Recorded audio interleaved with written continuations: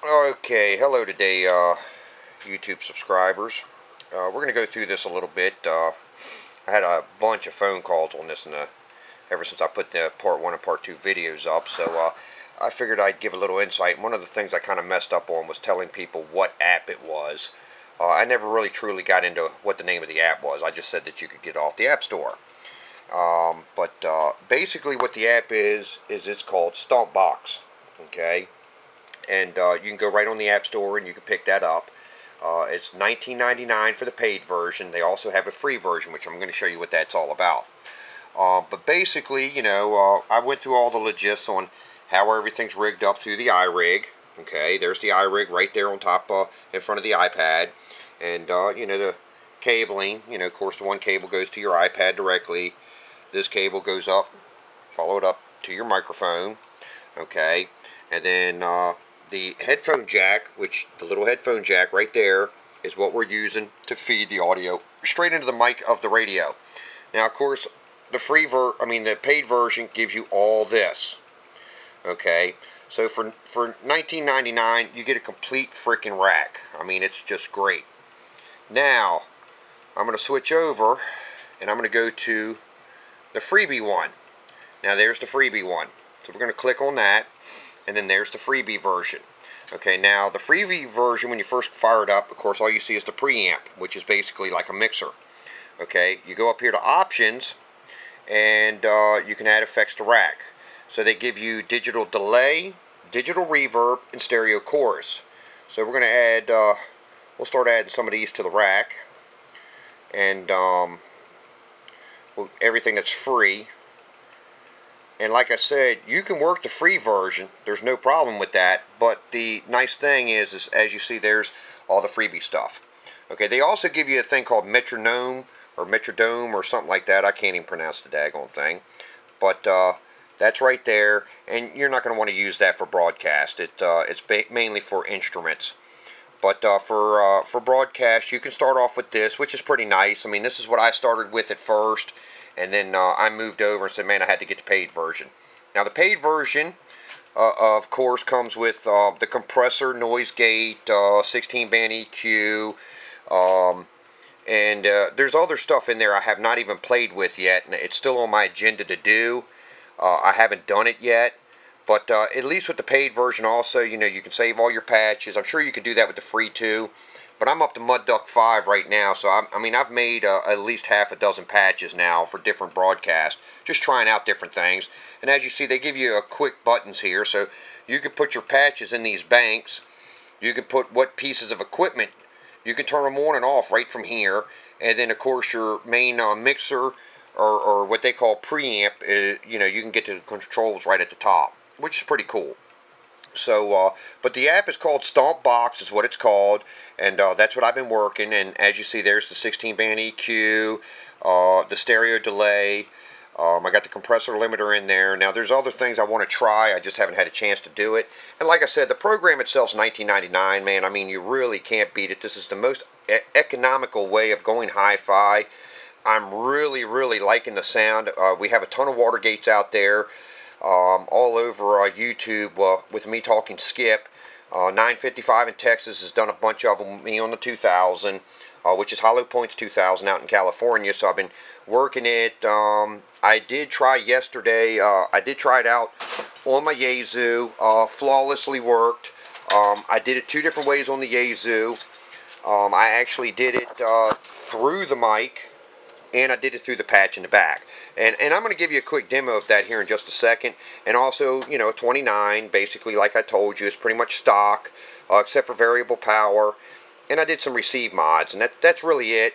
Other than that, it's pretty much stock, and that's another radio I was using. One thing I will say that I did kind of notice between different radios is the tonnage difference. And getting everything just set exactly right. You got to be a little patient in getting it set up right. But once you got it, it's great. And like I said, it's really the most economical way to go for the price. You got 20 bucks for the program. 40 bucks for the iRig. I'm using the Best Buy mic right now, which is the Samsung. So that was 35 bucks over at Best Buy. And then because I liked it so much, I decided to go buy a brand new iPad from Walmart. And like I told everybody the other day, Walmart's got these deals for $2.99, 16 gig Wi-Fi. You can't beat it. So still for you know, around 410 bucks, something like that, 410, 420. I'm HiFi versus all my rack gear here, you know, and everything else that I'm running in here. My motor mouth mall modulator, and I did try this app. I have been experimenting a lot with it. I've tried this in my motor mouth mall modulator. Worked really great. I did it in my direct inject Yaesu there. It didn't have enough oomph for a direct inject 148 or my 142, which, you know, that you would probably have to get a little bit more oomph. And meaning by that is you would probably have to put a mixer in front of it just to get the drive that you need for the audio circuit. Other than that, it worked out pretty good with everything that I threw at it. The best way to do this is definitely right through the mic.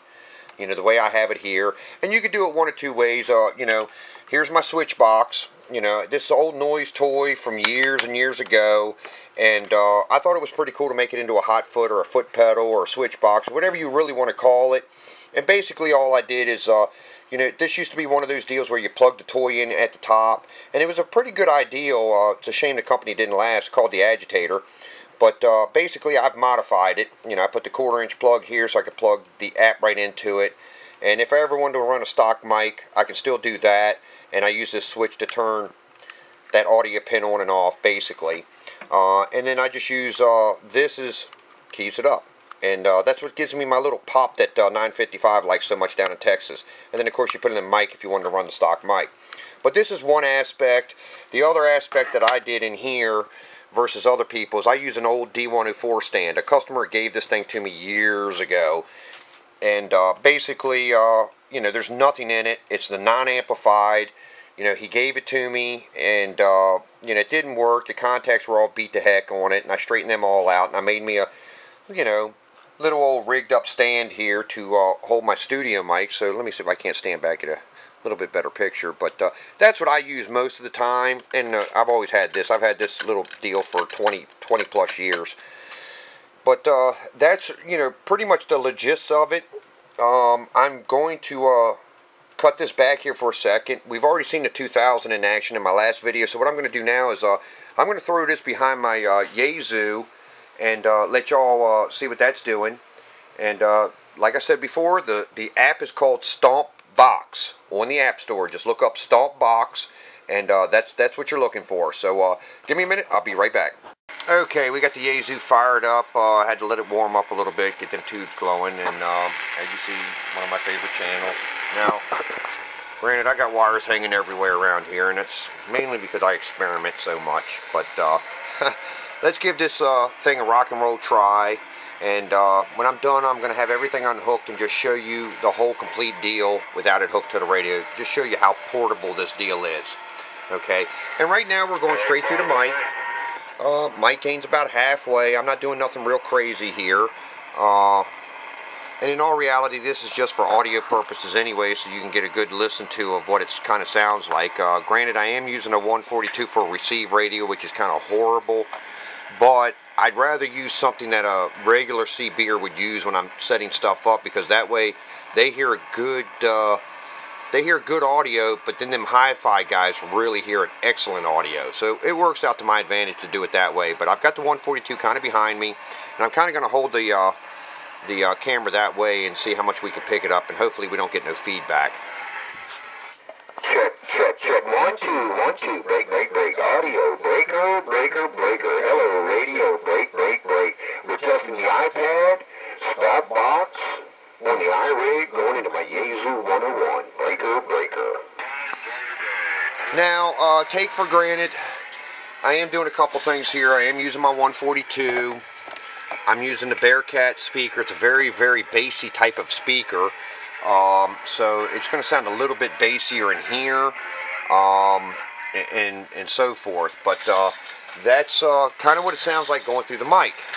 Now I'm going to not touch nothing. All I'm going to do is basically direct inject this into the back of the patch port in the back of the Yaesu. So I'll be right back and give you a demo of that.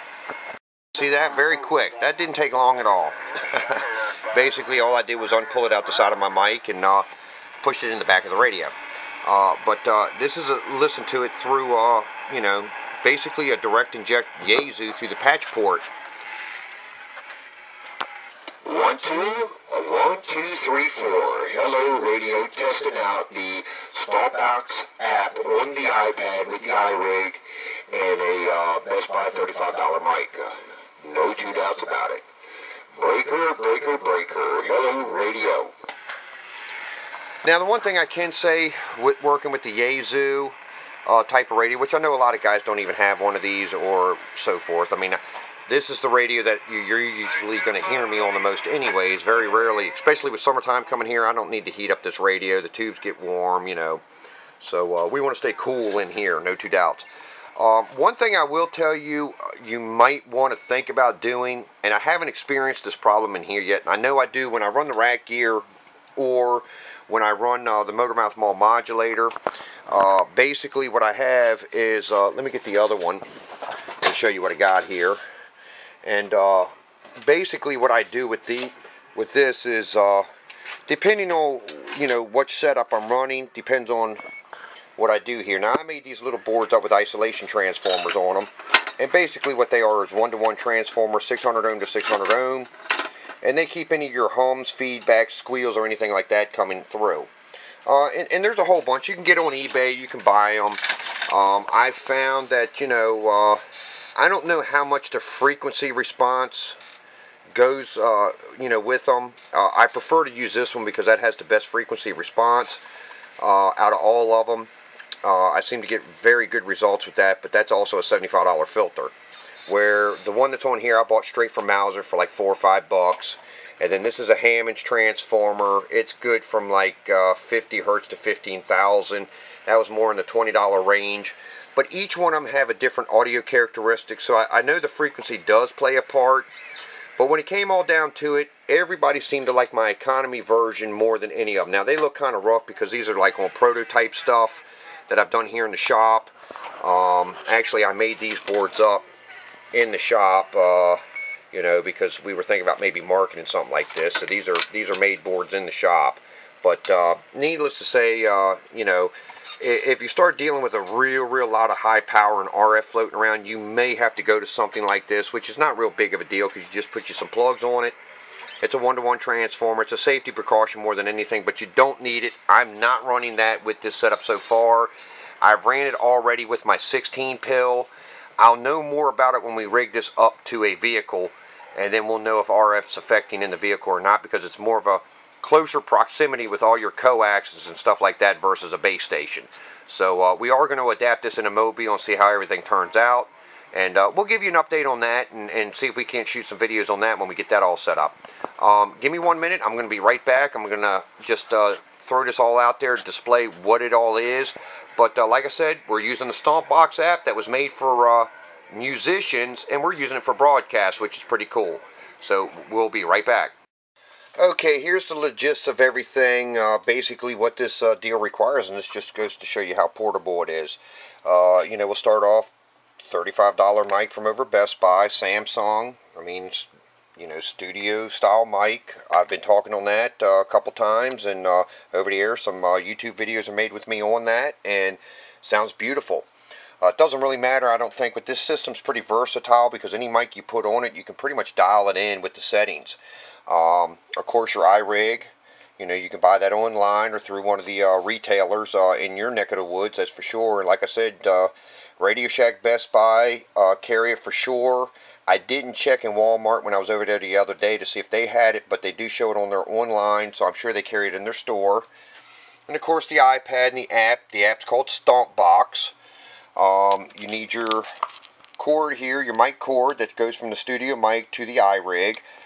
You can buy one of those. I make my own myself, but you can purchase those over at any store, so you're going to need that cord. I don't think I mentioned that in any of the videos, but you will need the cord to go from the mic to the iRig. And then of course you're going to need your cord that's going to go from the iRig to however you're going to put the audio into your radio. You know, this is the way I do it with the 1/4-inch jack, but you know, that's what you're going to need. And then of course, depending on if you already own an iPad, which I already previously did, but you can also go buy a new one, and I know for a fact that these are at Walmart for $2.99. So there you go. I mean, this is pretty daggone simple. I mean, anybody can really do it, you know. Basically, this guy, she just plugs in right here. So as you see, it plugs in right there. Let's go back to that cord.